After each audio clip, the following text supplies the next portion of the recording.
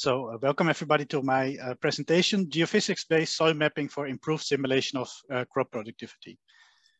This is actually work from a PhD student who worked with me in the Transregional 32 project, Cosimo Brocchi, but since this is the starting point of the Open Call 2 project that was kindly funded by PhenoRob, I thought I would take this opportunity to inform you about preliminary work that inspired the project that I will be doing in PhenoRob.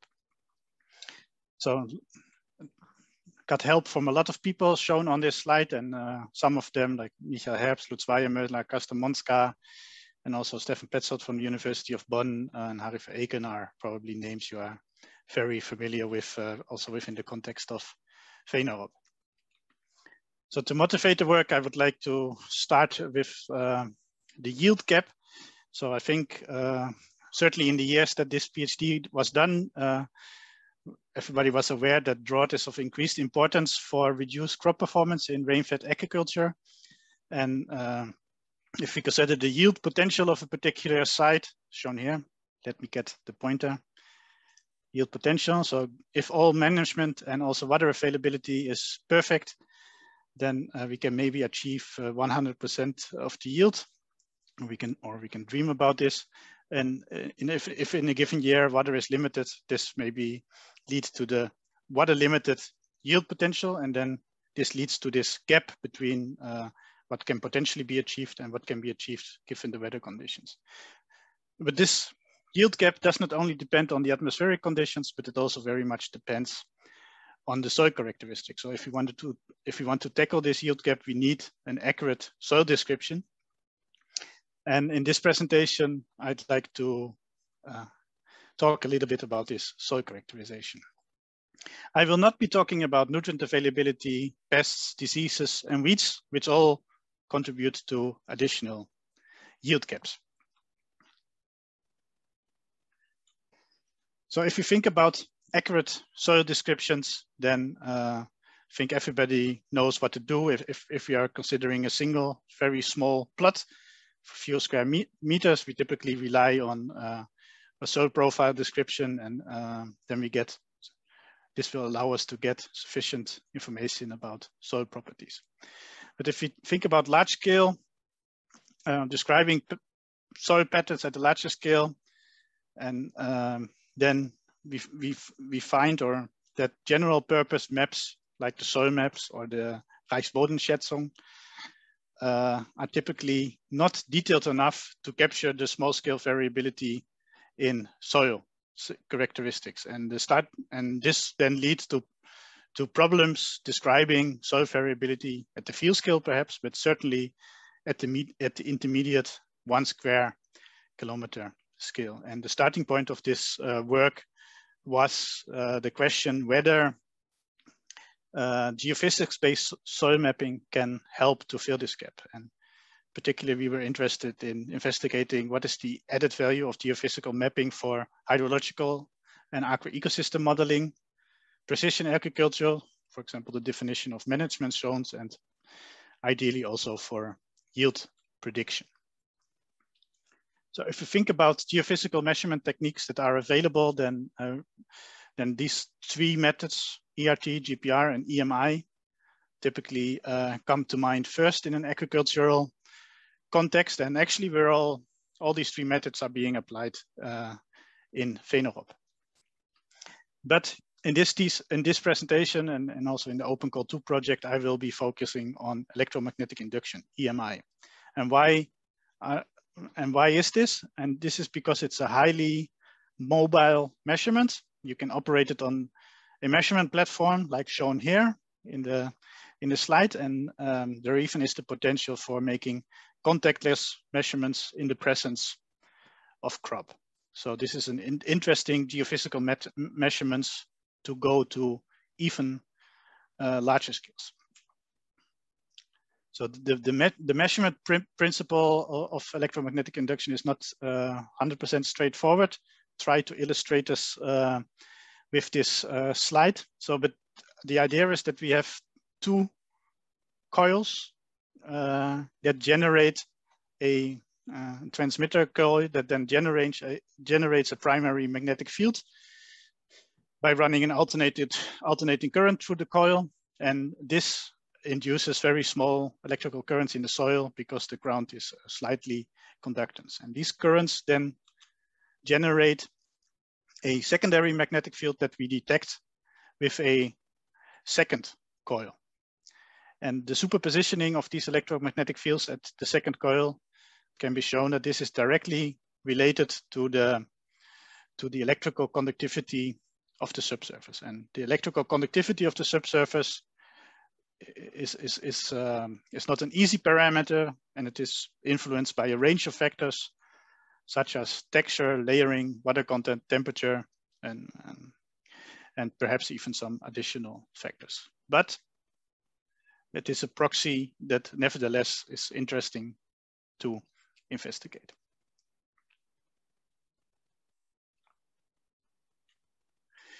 Now, the interesting thing about EMI is that recently, or in the past decade, let's say, modern multi-configuration instruments have become available where the coils are positioned in different ways. So we can change the orientation of the coils, and we can also change the separation between the coils. This is kind of illustrated in this figure here.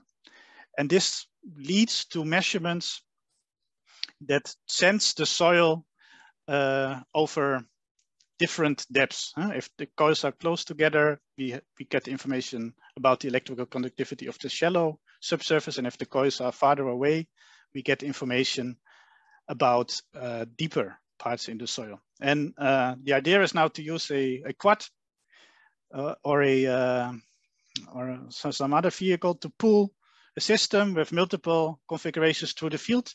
And this then allows to map an area of 1 hectare in approximately 1 hour. This and the data that we obtain is a high resolution inline. The resolution is about 30 centimeters. And in this particular study, we made a measurement line every 2.5 meters.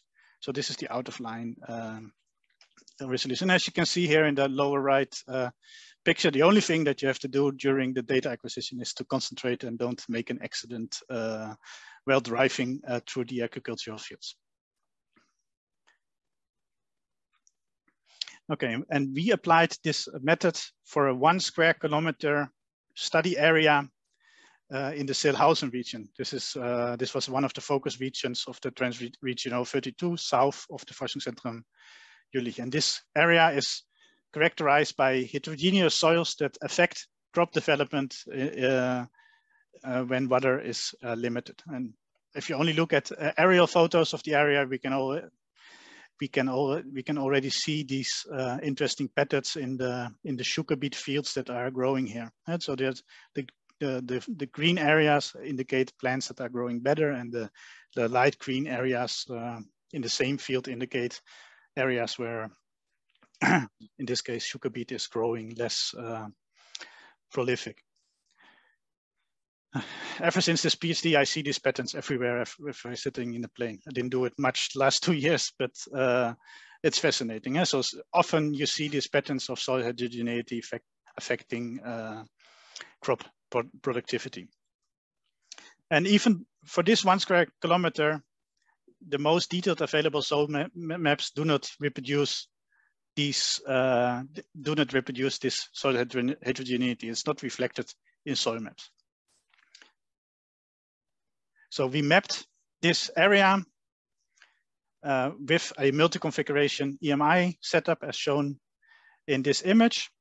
And every field was visited, not at the same time, because this is, I think there are 12 farmers and 32 fields or something like this. So it was a logistic challenge to measure all these fields.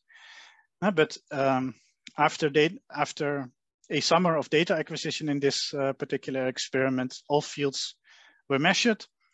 And what just flashed by are EMI measurements made with different coil separations, though kind of summarizing the subsurface, the average of the electrical conductivity for different depth levels. And of course,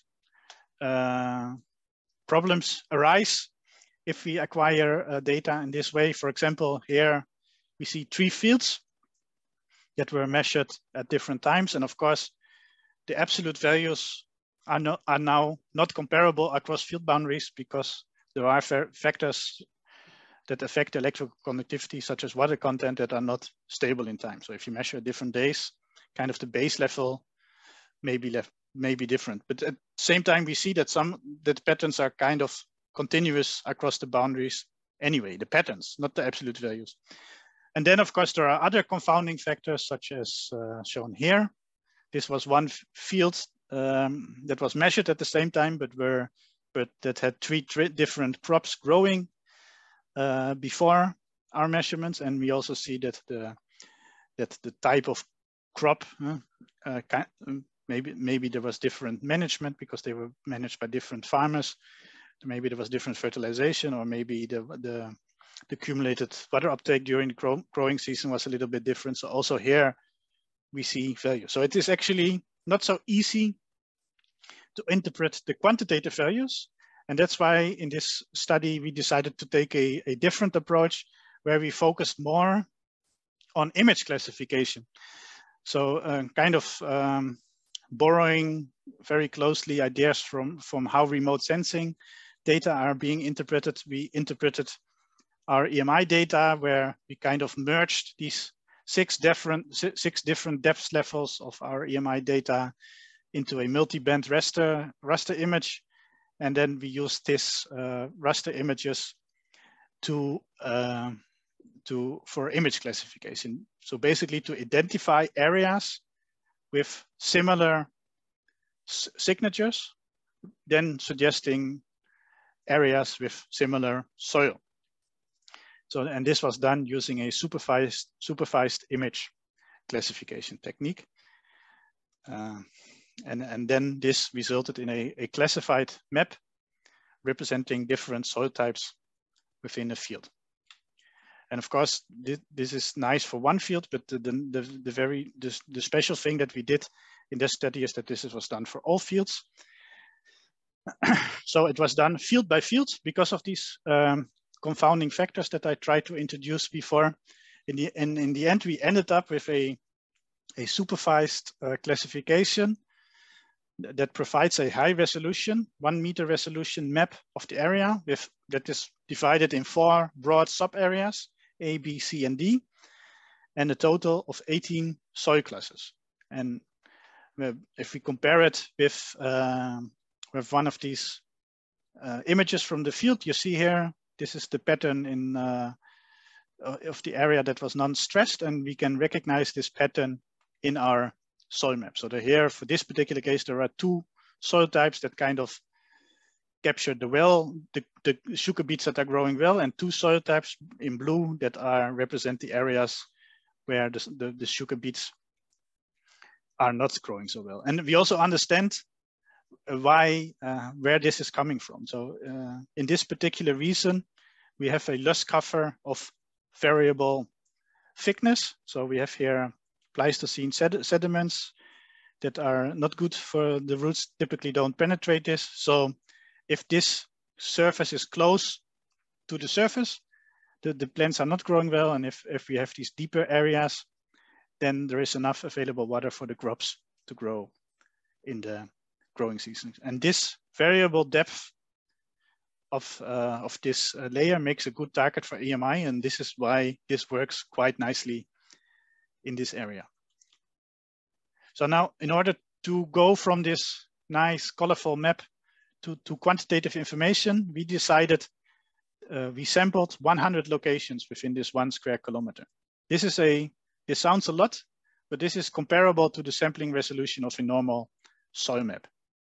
So at these locations, then we made a soil profile description and used these samples for textural analysis. And all points within a soil class were averaged in order to obtain 18 soil profiles with a typical layering and a textural description like shown here. So the different colors here represent different soil layers, and for every soil layer we have texture information So, and this now transforms the map and makes it for me a soil map, because we now have profiles and areas, and this was nice work. And if you're interested in more details, there is this Geoderma paper that you can check, or of course I'm happy to talk to you in more detail. If you have questions, I'm happy to answer them later too. So the question now is, next step, how can we use this soil map and valorize or exploit this map for yield predictions? And that's why we decided to combine it with agro-ecosystem modeling. Huh? Of course, the interesting now is that the soil map is one part of it, but of course the crop performance under water limited conditions will vary each year. So now, coming back to this image of the first slide, now we're not talking about soil characteristics anymore, but now we are talking about atmospheric conditions. So what we did is that we used this geophysics-based soil maps and we combined it with the land use map for the year 2016, where different crops were being grown in the area. And this then resulted in 80 unique soil crop combinations. So we had 18 soil types, I think 5 different crops, and some of the combinations were not present. And what we then did is, for each of these 80 unique soil crop combinations, we set up our agro-ecosystem model. And then we combined this with the meteorological information from 2016. In particular, we used precipitation, temperature, humidity, and solar radiation to drive our model. So this agro-ecosystem model that we used is called AgroC. It has many similar features as Simplace, which is, I guess, more widely used in PhenoRob. In particular, it's a one-dimensional Richards equation is used for vertical, the description of vertical water transport, and sucrose model is used for crop growth and organic matter accumulation rates. For this study, it's important to emphasize that that the simulated matrix potential or pressure head in the soil influences crop stress, and if this occurs, then root water uptake and carbon assimilation and biomass increase is reduced.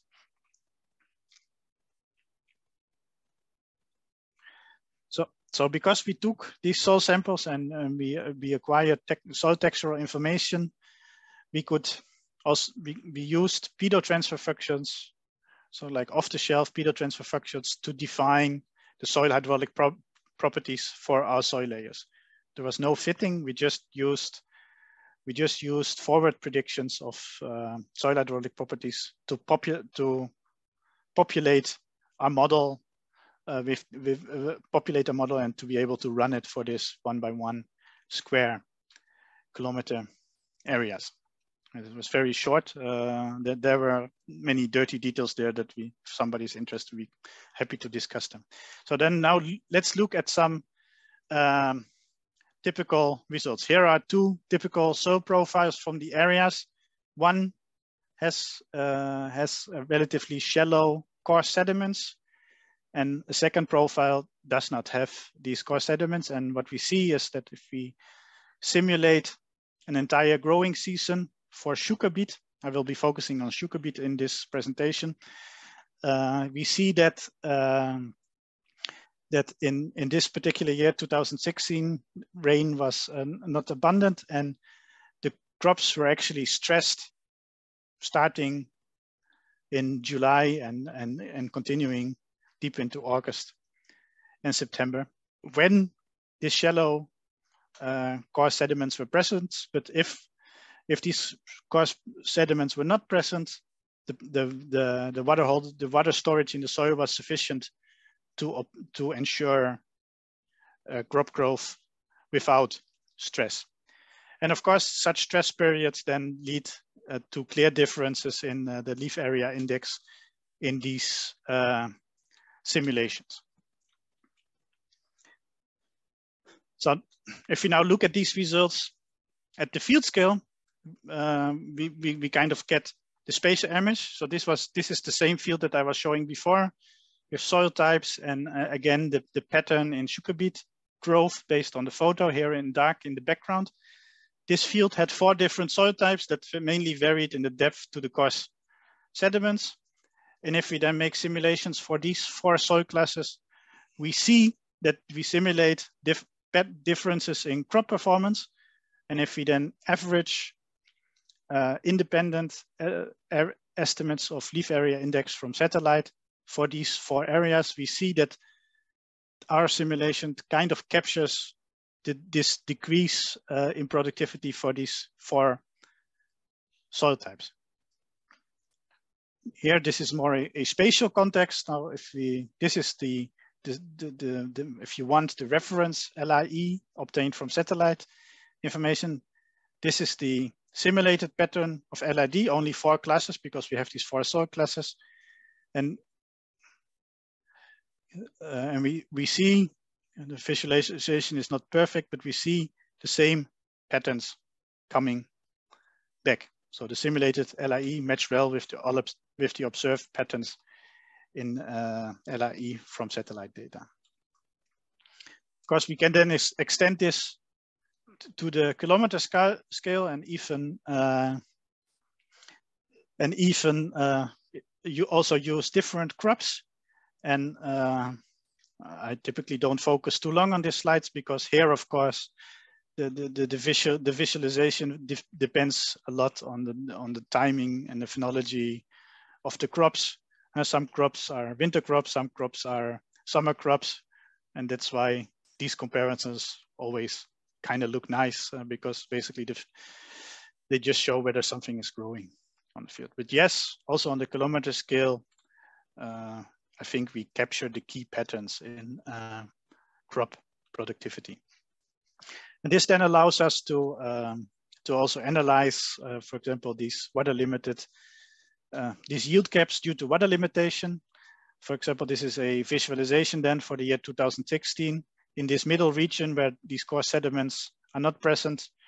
Kind of 100% of the possible yield was achieved, but in these stressed areas where the coarse sediment is much closer to the surface, the yield gap was up to 30–40% depending on the position in the field. Final step. I'm a little bit slow, sorry. But the final step is then to see whether we observe a difference with standard soil maps. That was a question that we received a lot. So is there really a benefit of this geophysics compared to the standard soil maps that are available? And therefore we compared the results for our map, the geophysics-based soil map, with 2 maps that are available for this vision. One is this Reichsbodenschätzung, the soil taxation map, and the second one is the BUC. So this is a soil map with a resolution of 1 to 5,000. And we tried to treat this map fair and to derive a reasonable soil profile parameterization for all 3 maps. And oops, there is a copy and paste error on this slide. I don't know how that happened. This is not supposed to be there. So if we do this,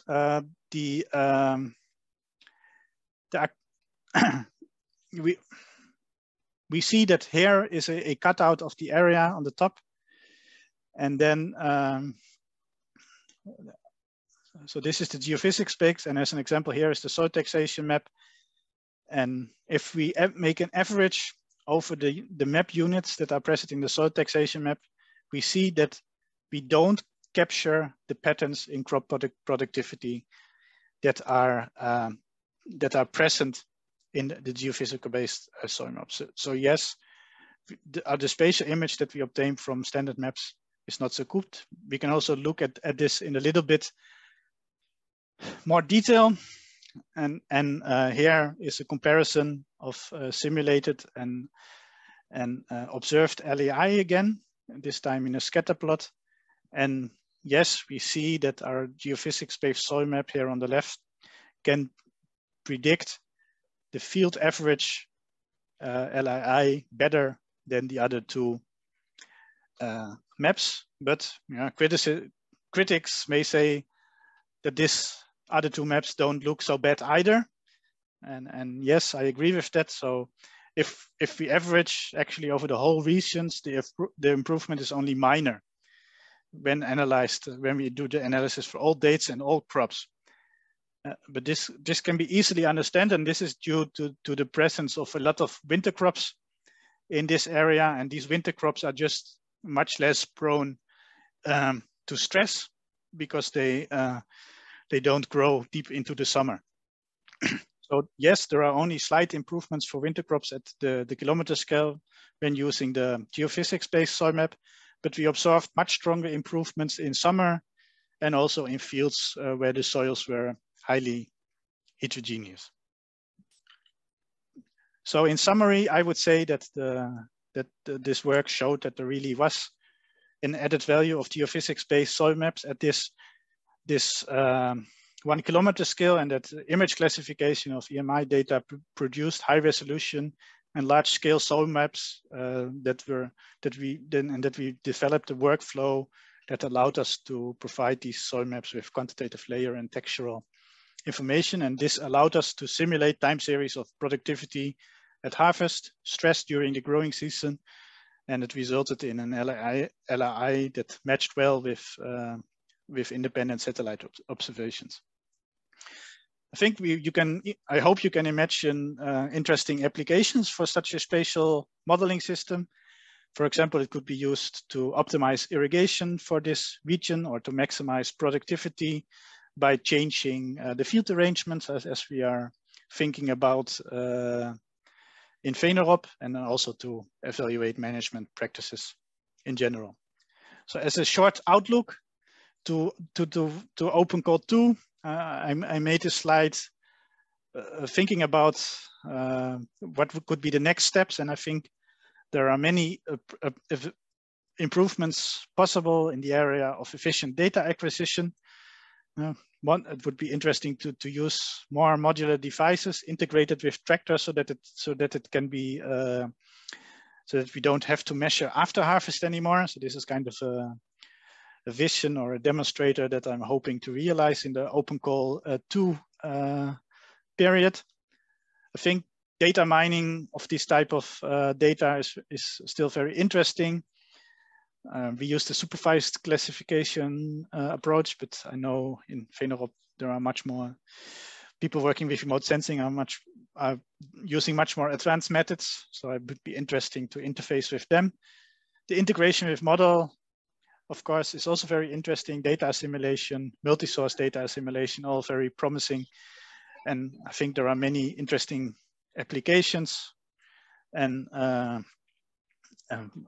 only one of them is to think about field arrangements, what is being done in CP5, and this is also the future home of my OpenCall 2 projects. And with that, I'd like to thank you for your attention, and I hope we have some time left for questions. Thank you.